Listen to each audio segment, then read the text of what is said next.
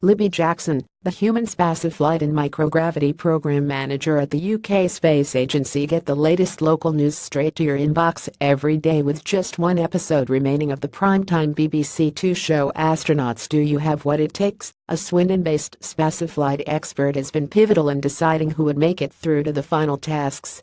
In last week's episode, 5 candidates faced a panel interview to ascertain who had the skills, knowledge and personality to be part of the trio heading to NASA's facilities in Florida.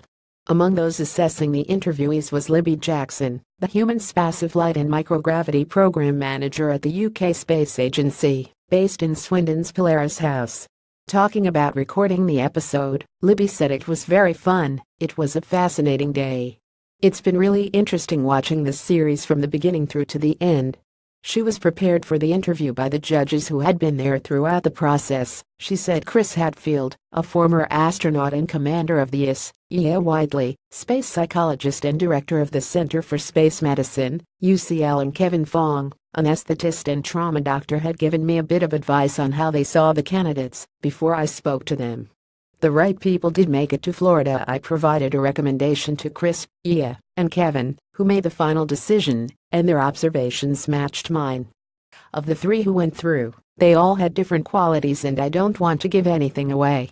You have 3 very different personalities. Tim is very bubbly, Carrie is strategic and calculated, she looks at everything and works out what she thinks she should be doing, and Susie's a bit quieter and very aware of her skills. They all have different strengths and weaknesses. The Sexpert show has seen 12 candidates whittled down to a final 3, who will face a final battle in Sunday's episode in a bid to identify the candidate with the most suitable profile to be an astronaut. Libby was full of praise for the authenticity of the program, saying it closely reflected an astronaut selection process. She said each interview was half an hour long, and it was edited down to 10 minutes in total, so it was so much more than was on TV. I have worked with so many astronauts, and I have trained flight controllers and astronauts. I find that their way of responding to questions gives me an insight into what people would be like.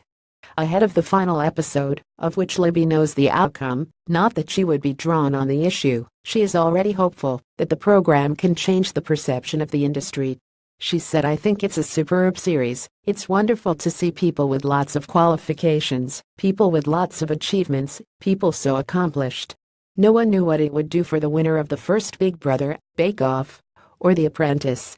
The process is what the candidates have won, things that even I, having worked in the industry for all of my career, mostly haven't done."